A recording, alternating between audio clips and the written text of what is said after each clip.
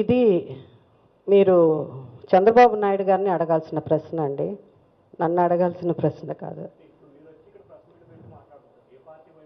నేను జయసుధ అనే వ్యక్తి, నేను ఆంధ్ర ప్రజలకు సంబంధించిన వ్యక్తి అండి. ప్రతి ఇంట్లో నేనంటే ఇష్టపడే ఒక ఫ్యామిలీ మెంబర్ అన్న ఉంటారు.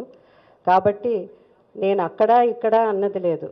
ఇది నేను వ్యక్తి జయసుధ ఒక వ్యక్తిగా, నా ప్రొఫెషన్ సినిమా, మా ఇండస్ట్రీ సినిమా, అంతే తప్ప అక్కడ ఉండి ఇక్కడ అన్నది లేదు.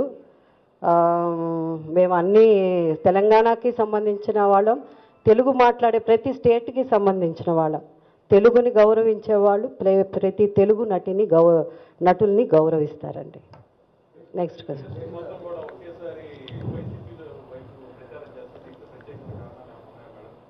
యాక్చువల్గా అండి, మన రాజశేఖర రెడ్డి గారు చేసిన ఇండస్ట్రీకి చాలా మేలు చేశారండి. చంద్రబాబు నాయుడు గారి కంటే ఎక్కువ చేసిన వారు మన late chief minister Rajasekhara Reddy గారు. యాక్చువల్గా ఇప్పుడు ఈ సమయంలో మొత్తం ఇండస్ట్రీ సపోర్ట్ చేయాలి. చాలామంది వచ్చేసాము, ఇంకా చాలామంది రావాలి. చాలామంది సీక్రెట్గా సపోర్ట్ చేస్తున్నారని నేను అనుకుంటున్నాను. ముందు కనిపించడం లేదేమో, వాళ్ళ బ్లెస్సింగ్స్ కూడా ఉంటుంది, వాళ్ళ సపోర్ట్ కూడా ఉంటుంది. అది 100% ఉండి తీరాలండి. మరి చేయాల్సిన ధర్మం వాళ్ళది.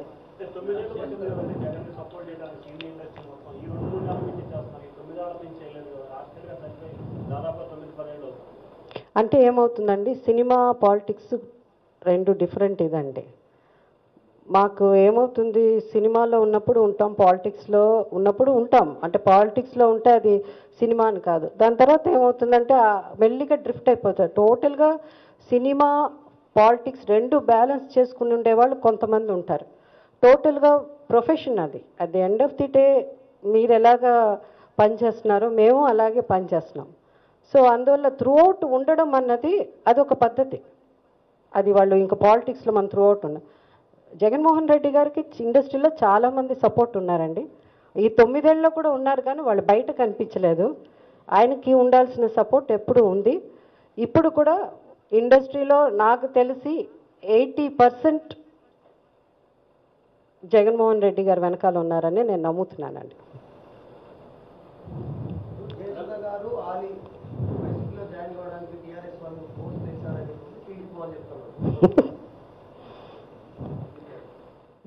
టీఆర్ఎస్కి ఎట్లా సంబంధం ఉంటుంది చెప్పండి? దీంట్లో ఏ విధంగా సంబంధం ఉంటుంది? పైగా ఫస్ట్ ఆఫ్ ఆల్ ఒకటి క్లారిఫై, సినిమా వాళ్ళని మాత్రం ఎవ్వరు ఫోర్స్ చేయలేరండి. అదొక్క గొప్ప విషయం. ఏంటంటే సినిమా వాళ్ళు ఎట్టి పరిస్థితుల్లో ఎవరో చెప్తే వెళ్ళిపోయి అన్నది, వాళ్ళుగా పాలిటిక్స్లో జాయిన్ అయ్యేటప్పుడు జాయిన్ అవుతారు, అది వేరే విషయం. కానీ మీరు ఇక్కడి నుంచి అక్కడ అంటే ఏంటంటే మనం ఏదో ఒక వాళ్ళ దగ్గర నుంచి లబ్ధి పొంది వాళ్ళకి మనం ఏదో విధంగా రుణపడి ఉంటేనే వాళ్ళు చెప్తే వింటాం. ఇప్పుడు మనకి టీఆర్ఎస్ వాళ్ళు చెప్తే అసలు ఎక్కడి నుంచి ఈ రూమర్స్, నేను కూడా న్యూస్ చూస్తున్నాను కాబట్టి నేను వింటే అన్నీ కేసీఆర్ గారు చెప్పారు, తర్వాత టీఆర్ఎస్ వాళ్ళు చెప్పేస్తూ వచ్చేస్తామా అండి? హైదరాబాద్ ఎక్కువ ఆస్తులు ఉన్నాయి, ఇండస్ట్రీ కూడా ఎక్కువ వాళ్ళే ప్రోత్సహిస్తున్నారు కాబట్టి ఆ ప్రజర్స్ ఉన్నాయనేది ఎక్కువ రూమర్స్ నడుస్తున్నాయి. అవన్నీ అపోజిషన్ పార్టీ చేసిన పని అండి. ఏదో కావాలి కదా, రోజుకు కొత్తగా ఉంటే తప్ప మీకు కూడా మీడియా వాళ్ళకి ఏం విషయం ఉండదు. సో ఇప్పుడు మీడియానే కాకుండా ఇంకా అది ఎక్స్టెండెడ్ సోషల్ మీడియా ఇంకా అలా వెళ్తూనే ఉంది. పొద్దున మనకి ఒక ఫ్యామిలీ మెంబర్ లాగా సోషల్ మీడియా కూడా, అది లేనిదే లేదు జీవితం. మంచినీళ్ళు లేకపోయినా పర్వాలేదు, కానీ అది చాలా ఇంపార్టెంట్ అన్న ఇదైపోయింది. పొద్దున్న లేసి మీరు ఫస్ట్ నీళ్ళు అది కూడా తాగట్లో ఇమ్మీడియట్గా ఫోన్ ఆన్ చేస్తాం లేవగానే. సో అదంతా క్రియేట్ చేసింది అపోజిషన్ పార్టీ. అంటే అపోజిషన్ పార్టీ అంటే టీడీపీ, వేరెవరు మనది ఉన్నట్టు మాట్లాడుకోవాలి కదా, వాళ్ళే టీవీలో వాళ్ళే కదా మాట్లాడుతున్నారు. సో అసలు సంబంధం ఏముంటుంది? అబ్సల్యూట్లీ ఇట్స్ నాట్ ట్రూ అండి, సంబంధమే లేదు ఇది.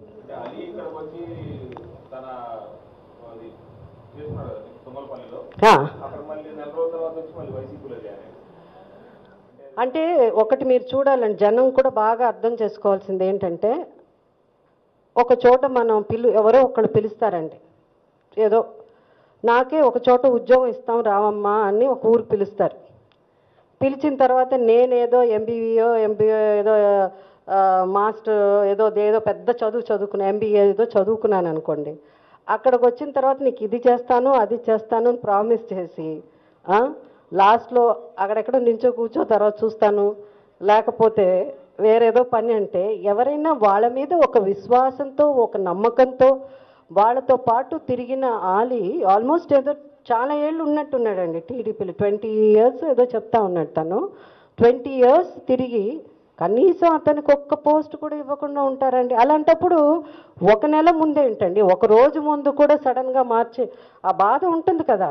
సో వాళ్ళు డిసిషన్ తీసుకున్నారు. ఎప్పుడు ఉంటుంది వేరే పార్టీ అన్నది. ఒక సినిమా వాళ్ళే ఎందుకండి, పెద్ద పెద్ద రాజకీయ నాయకులు, ఎక్స్పీరియన్స్డ్ గొప్ప రాజకీయ నాయకులు కూడా 24 hours ఒక పార్టీ నుంచి ఒక పార్టీకి మారుతున్నారు. అంత మాత్రాన వాళ్ళు ఏదో పెద్ద నేరం చేసినట్టు కాదు. ఎక్కడైనా వ్యక్తికి తాను బాధపడినప్పుడే ఇది జరుగుతుందండి. అది జనరల్గా అందరూ మనుషులు మనలో ఉన్న విషయమే అది. సో పాలిటిక్స్ వచ్చినప్పుడు వీళ్ళు వేరే సపరేట్ మనుషులు కాదండి, అందరూ ఒక్కలే. Anything else?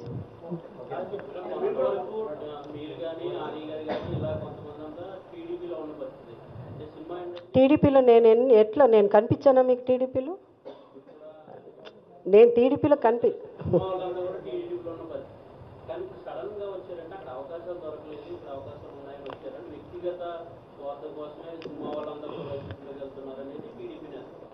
వ్యక్తిగత స్వార్థం అంటే ఈరోజు ఒక పార్టీలోకి ఎందుకు వస్తామండి? మనకు పని చెప్పాలి కదా. మీ చేతి కెమెరా ఇస్తేనే కదా వెళ్ళి షూట్ చేసుకుని రమ్మని, మీకు కెమెరా ఇస్తేనే కదా మీరు వెళ్ళి షూట్ చేస్తారు. మీరు మమ్మల్ని వెళ్ళి ఇంటర్వ్యూ తీసుకుని రమ్మంటేనే కదా మీరు వచ్చి ఏమీ ఇవ్వకుండా రోజు ఉంటే ఏదో ఒక పని ఇవ్వాలి కదండి. నాట్ నెసెసరీ ఓవర్ నైట్ వాళ్ళని వచ్చి you don't have to make them minister, you don't have to make them some MLC. అది ఒక్క పోస్ట్ ఇవ్వండి, ఏదో ఒక డెసిగ్నేషన్ లేకుండా. నేను జయసుధ అంటే అందరికీ తెలుసు కదా, ఆలి అంటే అందరికి తెలుసు కదా, ఏమని వెళ్ళి రోజు నించుంటాం? మేము సినిమా యాక్టర్లు కానీ అంతకని మేము వెళ్ళి స్టేజ్ల మీద డ్రామాలు వేయడానికి కాదు కదా వచ్చింది, ఏదో ఒక సేవ చేయడానికి వచ్చినాం. అట్లీస్ట్ అక్నాలెడ్జెస్, కొంచెం ఒక మర్యాద ఇవ్వండి మాకు కూడా, మాకు ఒక గౌరవాన్ని ఇచ్చి ఏదో ఒక మీరు పోస్టే ఏదన్నా ఇచ్చి ఇదేం పోస్ట్ మేమేం చేస్తాం అని అంటే అప్పుడు తప్పు పట్టచ్చు.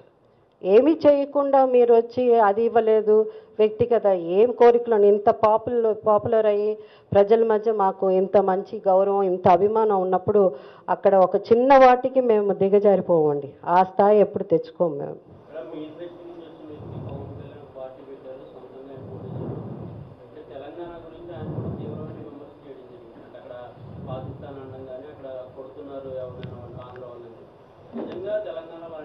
అస్సలు పవన్ కళ్యాణ్ గారు చెప్పే మాటల్లో ఒక్క మాట కూడా నిజం కాదండి.